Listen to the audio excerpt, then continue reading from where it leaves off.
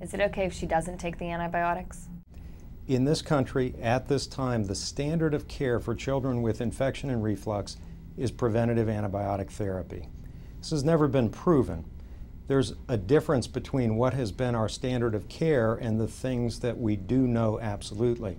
In Sweden, for example, the standard of care is to treat children only with antibiotics if they have high grade of reflux. The thinking has been that by keeping the urine sterile, reinfections will be prevented.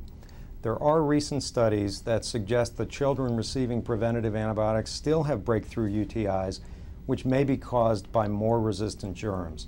Also, antibiotics can have side effects such as allergic reactions, stomach upset, diarrhea, or yeast infections, in addition to the nuisance of giving a daily medication to your child over a long period of time.